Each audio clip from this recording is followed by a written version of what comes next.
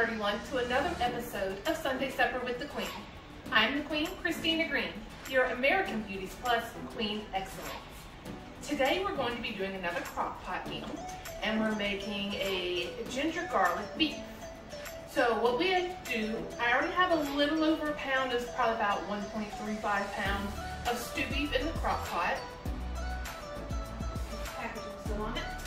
And now to this, we're going to add 2 tablespoons of, I don't know if it's Tamari or Tamari, but it is a gluten-free soy sauce. So if you don't have this in your refrigerator, you can use regular soy sauce. So 2 tablespoons. You know me, I don't really measure stuff. Just do it by half, however much I like. We're also going to add a tablespoon of sesame oil. Be careful with this, a little bit does go a long way. Not enough. We can always add a little bit more later if it's not sesame-y enough. This called for your powdered ginger and garlic. Now, I do have those items, however, I like the fresh a lot better. I'm sorry, it called for the ground, or like what I have here, the squeezy stuff of the ginger, but powdered garlic. But I like the ground garlic, so I'm gonna add a little bit of this and a little bit of powder. So instead of like a teaspoon, I'm like, well, y'all know me, I like a lot of garlic. So that's probably about a tablespoon of that. And then I'll just do about a teaspoon of the powder. And then it called for about a teaspoon of the ground ginger, squeezy ginger, but we really like ginger in my family. So I'm gonna do a little bit more than that, not quite a tablespoon, because that can also be overpowering. Then we're also gonna add, it asks for syrup. Now, this is a low carb dish if you don't do the rice, or if you don't use this type of syrup. You can find sugar-free syrup or syrup that's by Cilantro, I think is how you pronounce it. You can find it on Amazon. It's a monk fruit sweetener. So, but since I don't have any of that, I'm just gonna, and it's just, you know, like a tablespoon of syrup. I'm just gonna use what I have already in my refrigerator. Actually, I don't even know why this was in the refrigerator. It's not supposed to be. You're not supposed to keep it in the refrigerator because I don't know if you can tell, but it's crystallized all the sugar on the bottom of this bottle. Anyway. To it now, we're going to add 3/4 cup of beef bouillon. And I didn't have any beef bouillon, but we have the bouillon cubes. So as long as you get that water really hot and stir it, it'll break down that little cube. And even if it doesn't, you can pop it, as long as you put it in a glass container, you can put it in the microwave to get that water really hot, or you can boil water on the stove if you want to do that too. But I always let it cool to room temperature before I add it because I don't want it to start cooking my meat. We're also going to put some red onion. You can use white onion or sweet onion if you want, but I love red onion, so we have the red onion. It called for about a half of a small one, but I love onion. As you know from the last week's episode, we did the onion chicken. So that wasn't quite a full medium-sized red onion. I chopped the rest of it up to put on salads later. Then we're also going to put about a tablespoon of cilantro.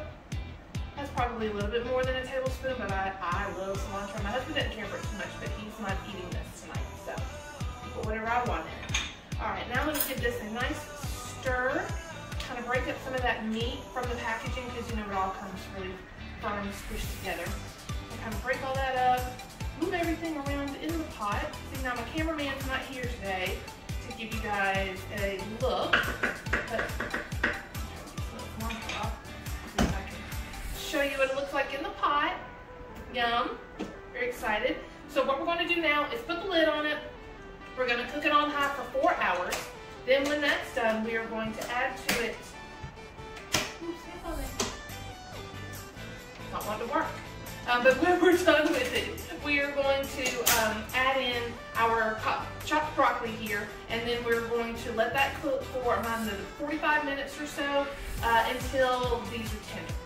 All right, guys, well, I'm going to, oh, you know, I forgot my pepper. It's sitting right here, and I forgot it, but that's okay. And I know you're screaming, Christina, where's the salt? Where's salt beans? I know, but there is salt in that soy tamari sauce that we use, so you know me, I'm going to add some more in my own dish, but I will not kill everybody else with all this high sodium that I like so much. All right, guys, well, I'm going to put my cooker on 4 hours on high, and I'll see you back in a little bit. We'll add the broccoli, and then after about 45 minutes, we will have our finished results. So we'll see you soon.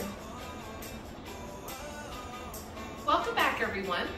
So after 3 hours on high, I took the lid off and added the broccoli in.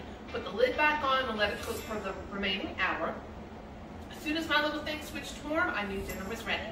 So I made some rice, and then I put the dinner on top of it in this cutesy little bowl I have here. Now, when I opened this up, the smell immediately hit me. I smelled the sesame oil. I smelled the minos from the Tamari. I can't even explain it to you. It just smells really good in my house right now. There are nice big pieces of broccoli. I've got nice pieces of onion in here, and then the steak, which is just fork tender. A lot of times with stew beef, the reason why they call it stew beef is because it cooks slow and low over a period of time, so it helps the meat tenderize. Otherwise, if you were just to like fry it in the frying pan and eat it, it would be really chewy and it wouldn't taste good at all. This type of meat needs to cook for a long period of time with steamer pressure. So I'm ready to eat it. It smells amazing.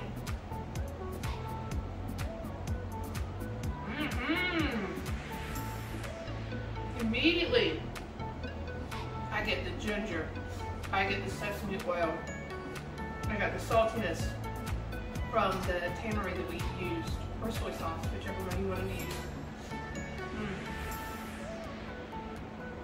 The meat just breaks apart. It's so good. I didn't even put salt on it. I had my salt hidden right here. I don't even need it as delicious the way that it is. Alright guys, well I'm ready to tear into this and finish this whole plate by myself. So, I hope you've enjoyed this episode of Sunday Supper with Queen, and I hope to see you again next Sunday at 6 p.m.